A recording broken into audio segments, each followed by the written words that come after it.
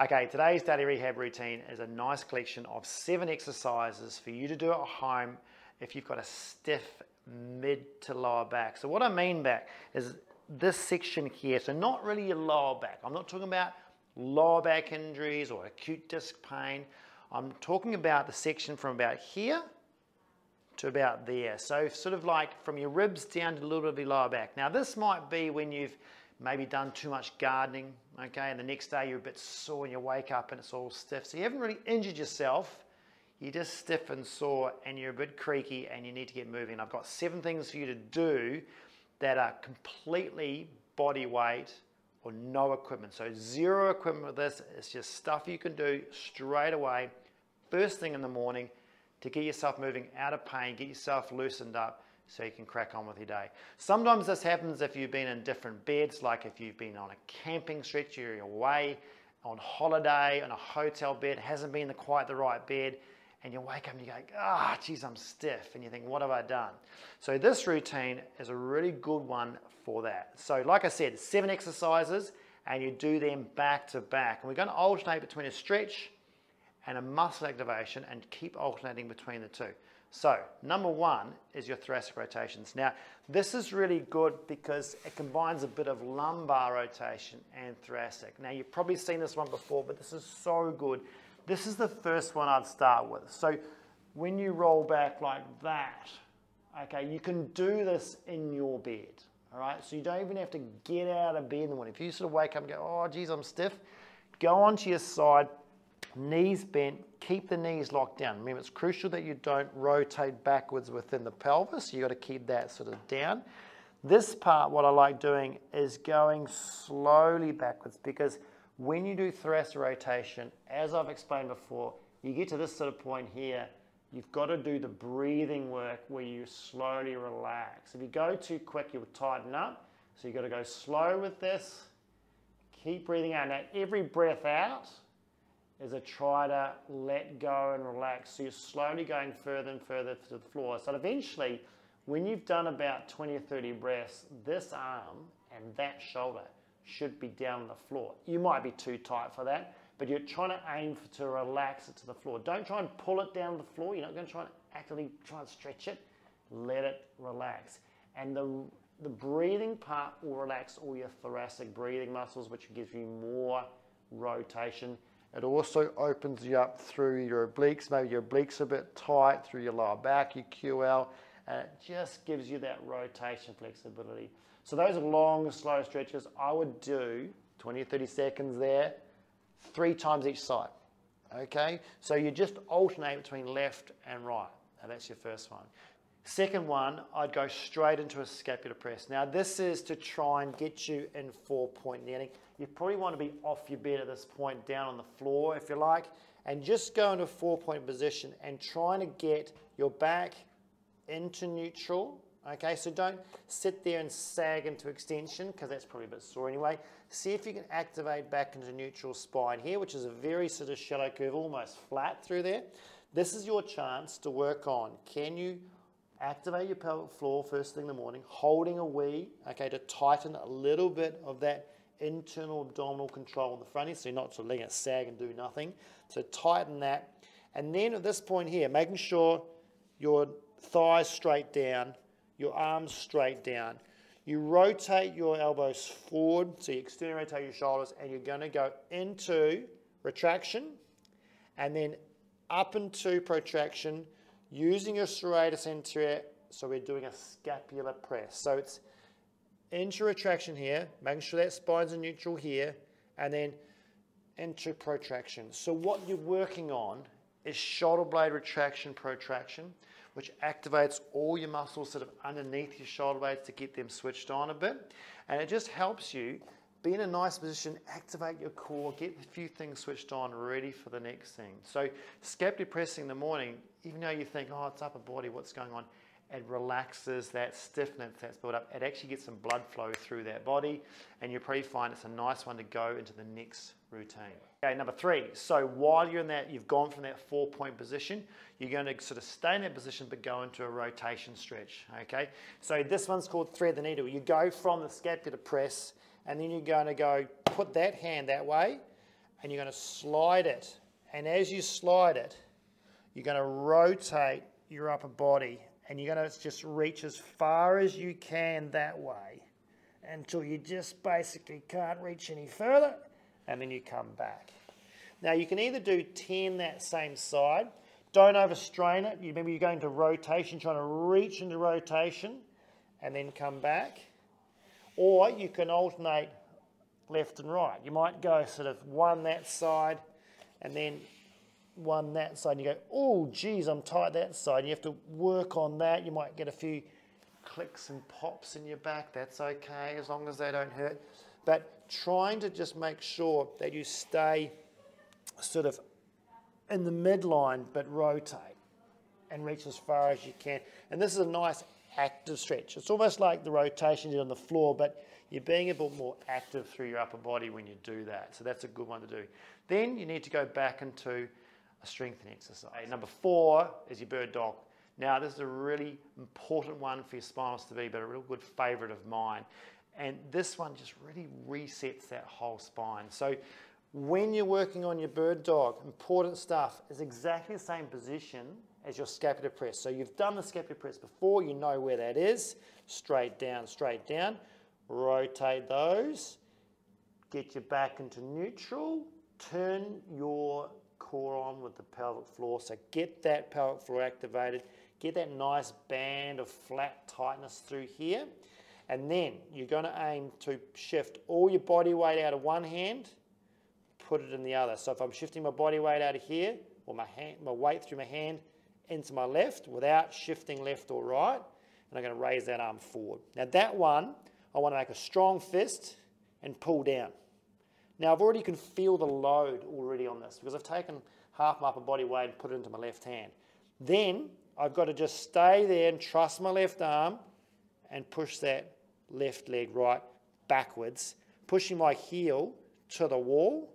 So activate my glute, okay? Now that's going to give me that cross sling of glute, lumbar fascia through here, and then into my lat, which I've pulled on here, all right? So I'm stabilizing through my right and my left, which is really good for my stability. I'm technically pulling with my left and my right, okay? I get that nice cross cover over that lumbar spine, and I get that activation through my extensors. I've got my abdominals underneath. Spine's happy, okay? And this is one of McGill's absolute top ones. That's there for a reason, because it is so effective for spinal stability. It's so effective for back pain.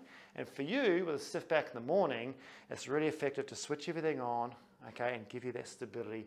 Stop those muscles going out of that slight bit of spasm and stiffness, get them turned on, get them active, get them pain-free. Now, number 5, you can now afford to start stretching your glutes out because you're probably a bit warmed up, you're a bit active, your back pain's probably feeling a lot better. Some of the contributors are tight glutes. Maybe it's because you have been gardening all day and your glutes are pretty tight.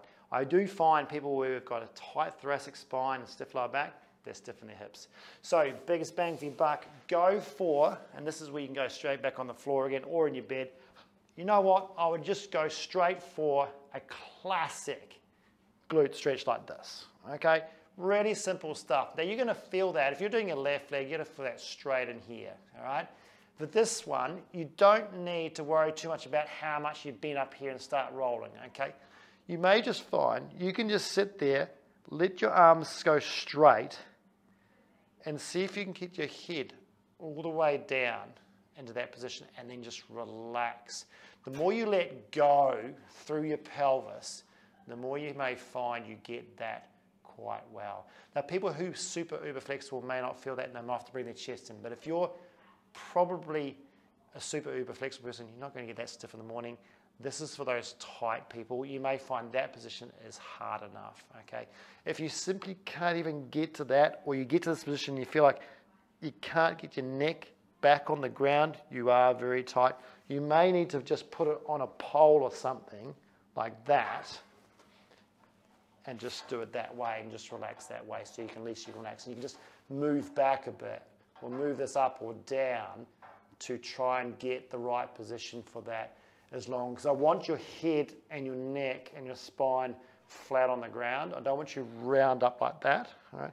That needs to be relaxed. That needs to be relaxed. So maybe using a wall or something like that is going to be more effective for you. Number 6 is back to active in your abdominals again. Now, I like doing a McGill Curl Up at this point because when you've got a stiff back, maybe doing a plank or a side plank is just too much for the first thing in the morning. You might want to save that for, say, a workout later in the day. Remember, this is a cute sort of get that body moving type stretches and exercises. We're not after full-blown core strengthening. We just want to get things working. So a McGill Curl Up is quite a nice way of getting activity through your abdominals to sort of switch off stiffness in your back. Now, McGill Curl Up's pretty easy stuff. Remember, these are not sit-ups, they're replacing sit-ups if you like, where you have to keep your lower back in neutral. So, one hand under your lower back in the curve there, okay? And then have one leg straight. This is going to keep you neutral through your lower back, especially people who don't like going to flexion. This is great. This hand you can either put in front of your chest or put sort of behind the base of your neck, not on your head, reefing your head forward, base of your neck just to support your neck if you find it's hard to lift your neck up. You're going to go and think, I've got to bring my ribs, my lower ribs, down to my pelvis. I'm trying to shorten that distance there. I'm trying to use my rectus abdominis, my front abdominals to try and do that, but I want to go nice and slow. So I want you to turn on your pelvic floor, hold a wee. You're going to slowly come up, thinking I've got to shorten the distance between the two. You get a bit of a shake because it's hard, and then slowly down. Now, with this one, the hand is going to stop you going to flexion, but I also want you to stop when your back basically pushes into your hand. So if you come up and your back immediately pushes down your hand, that's as far as you're going to go. Now, the shaking stuff is probably because you've got a bit of weakness there. So when you come up and you're going like that, you know that you've got some weakness in the front of your abdominals, and that means I would work on it. So nice and slow. You're just after a bit of activity. Remember, this is going to give you a bit of flexion through the mid back. It's going to give you activation through your abdominals. You're going to turn on your pelvic floor. It's going to be really nice to try and get that midsection part of your back loosened up and active. And like I said, remember, this is not a big lower back stretching or strengthening tool. This is that mid to sort of low thoracic stuff, trying to get that section right. Lower back stuff is a whole different kettle of fish, and that's something you could probably do afterwards. And then your last one is my old favorite, the child's pose. Now with child's pose, you're doing this one to try and reach out and stretch out your thoracic spine and get a bit of hips. So forget about the lower back flexion, that's an added bonus, but we're trying to aim for your thoracic spine and your lats and all the connective tissue through there, but also your hip range. So when you do it, make sure you are wide with your knees, because that's going to get you the hip range. Okay, if you're close with your knees, you're just going to stop at the point where you're running out of hip range. It's not going to get much further. So I would go wide, even wider than the mat, depends on how far you need to go.